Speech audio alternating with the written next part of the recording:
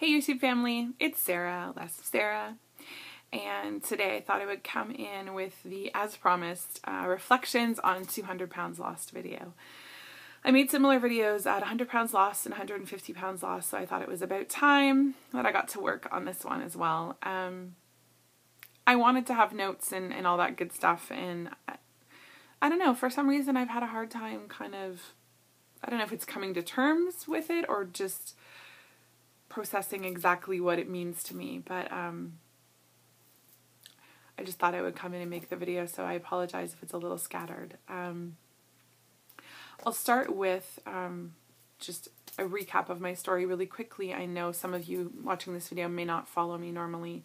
I may not be subscribed to my channel or have seen past videos of mine, but I started my journey in 2012. My highest weight at the end of September was 460 pounds. I'm 5'10" and a half.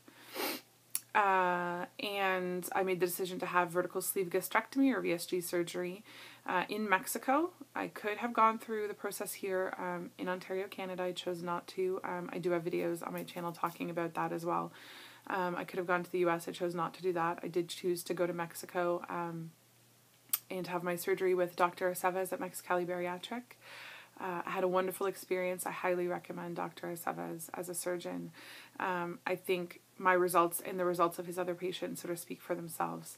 So, yeah, if you're in the market for a surgeon, definitely look him up. I lost 40 pounds preoperatively in 2 months, both on my own pre-op diet and then on the surgeon recommended pre-op diet for 2 weeks directly before surgery. My surgery day weight, November 30th, 2012, was 420 pounds. It's now almost exactly 11 months since the beginning of my journey, and I've now lost over 200 pounds. So I won't give the exact number till Friday, but I'm well under actually at this point, 260 pounds. And I've lost over 160 pounds since my surgery, again, almost exactly 9 months ago. So I'm gonna not cry in this video, I swear. There is something unbelievable about a weight loss number that starts with 2. It's hard to process.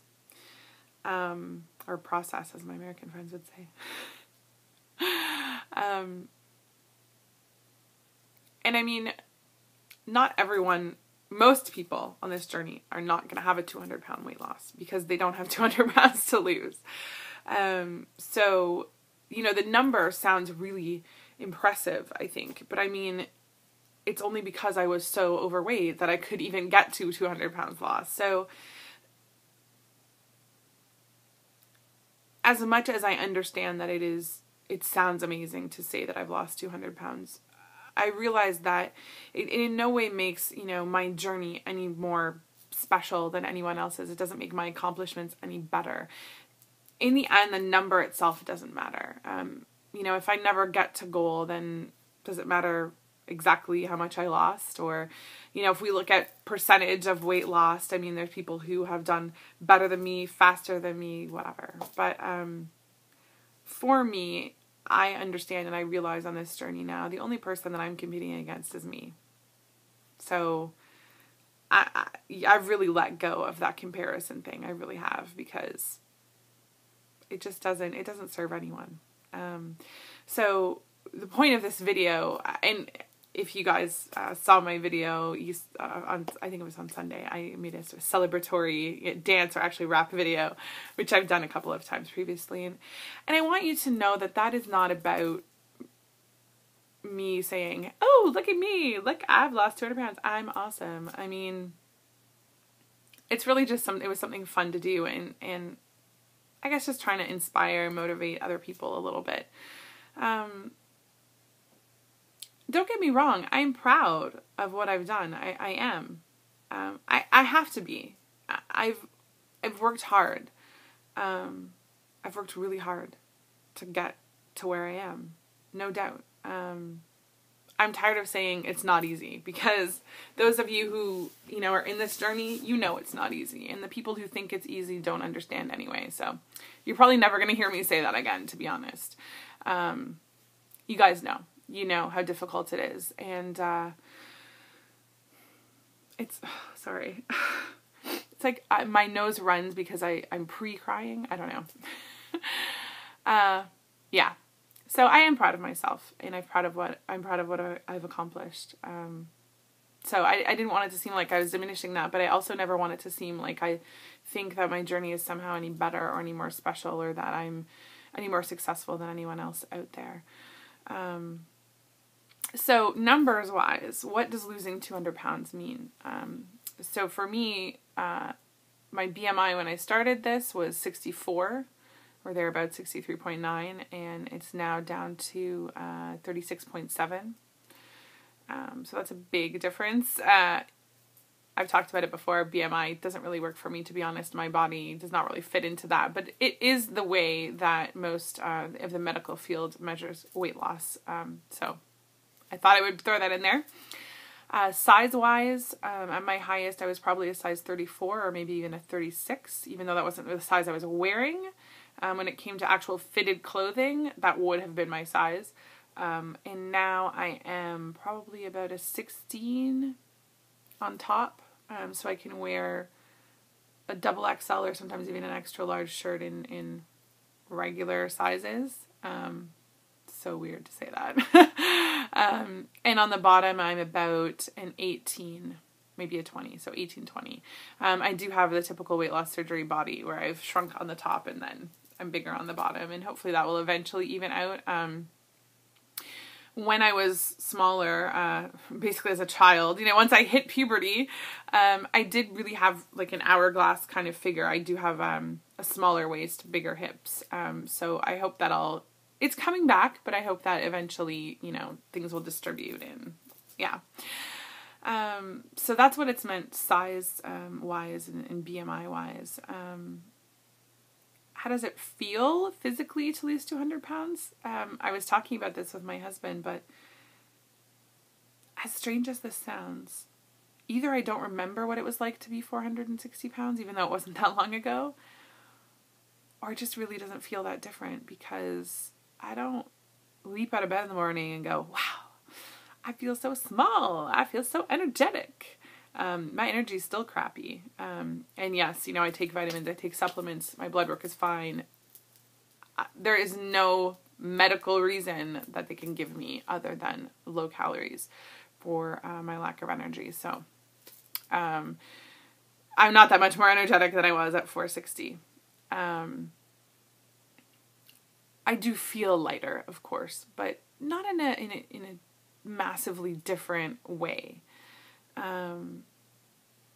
So physically, yeah, it's really strange. I definitely feel it, but it doesn't seem like a 200-pound weight loss. And even I think when someone looks at me, I don't usually talk about exactly how much weight I've lost unless someone specifically asks me, because usually it makes them uncomfortable because they don't realize I could have been that big.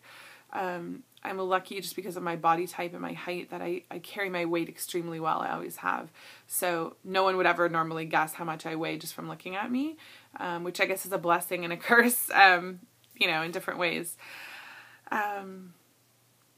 But yeah, so I mean, I physically see the difference. I physically see the loss. I don't know whether I see a 200-pound loss, but I see the loss. But feeling it, I don't know. It's strange. I noticed it just in my everyday activity, and my fitness level, of course. I went from, being winded climbing the stairs to being able to run, 5-8 minutes at a time. For me, that is an amazing accomplishment. I've never run ever in my life.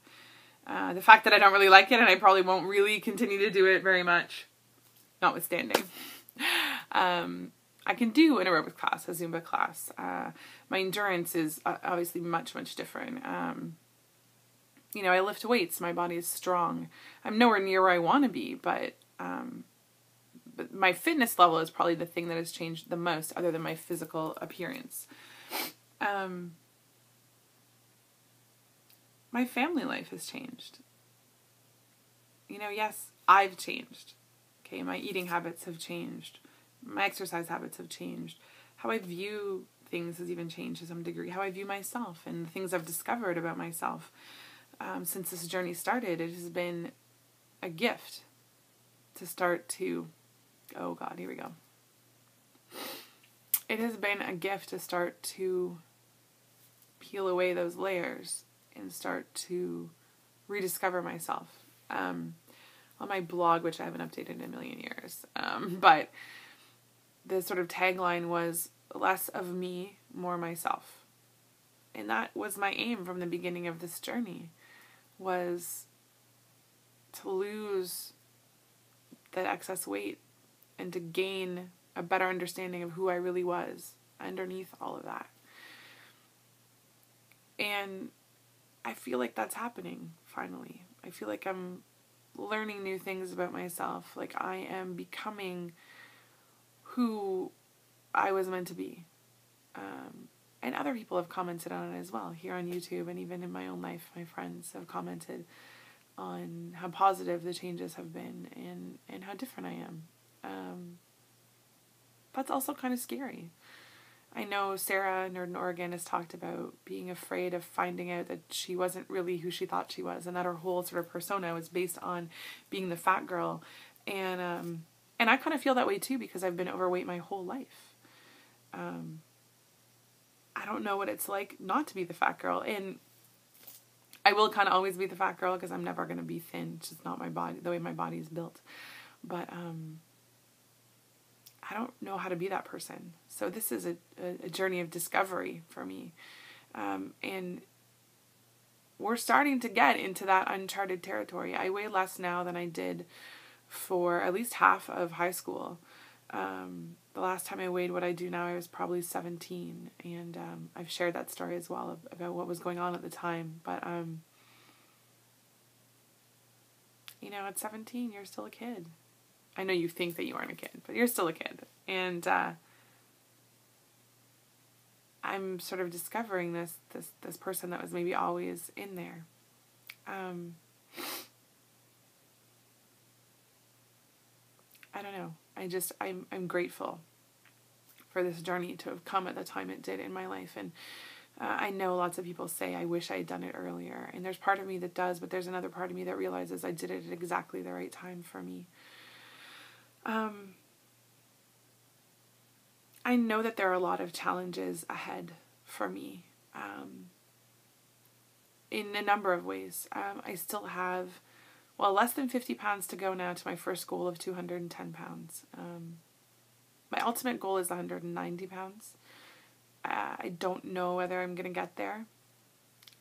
Even if I do get there, I don't know if I'm going to be able to maintain there. Maybe after plastic surgery. Obviously, having lost 200 pounds, I have a lot of excess skin. So after plastics, maybe I'll be able to get to my goal weight. The closer I get, the more I realize it doesn't actually matter to me that much. And that is a revelation. It matters to me because I'm very type A, and I'm very driven, and I'm very goal oriented. So it matters to me because I want to get to my goal eventually. But I've started to realize it only matters to me for that reason. It doesn't really matter to me for any other reason. I just want to be healthy and happy with the way I look and with my strength and my fitness level. The number doesn't really matter. The only reason it matters is because of my insane type A personality. So it'll be interesting to see if I can get over that. Speaking of numbers and goals, I'm at the point now where I've got to sort of recalculate my goals. So my goal was going to be to reach under 250 pounds by the time I go to California in October. To be honest, I'm close enough now. I won't give it away, but I think that will happen. So my new goal is going to be 245. So I'd like to be 245 by the time I go to California in October. And my next goal will be my first goal weight, which is 210. And I'm hoping to get there. Ideally, I would like to be there before the WLSFA conference and cruise in April. So we'll see if that happens. But those are my new goals. And thank you guys for sharing this with me. Always remember to appreciate every step in your journey. Have a great day.